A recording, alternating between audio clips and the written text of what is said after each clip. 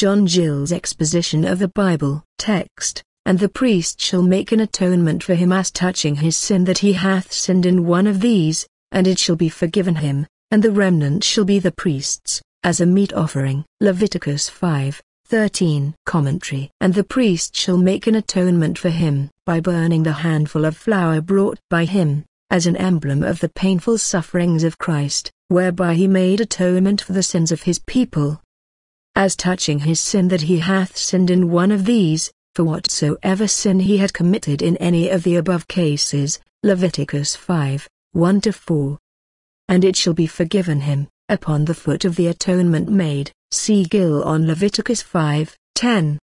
And the remnant shall be the priest's as a meat offering. The whole 10th part of an ephah of fine flour was the priest's, excepting the handful he took and burnt, just as in the case of a common meat offering, Leviticus 2:3.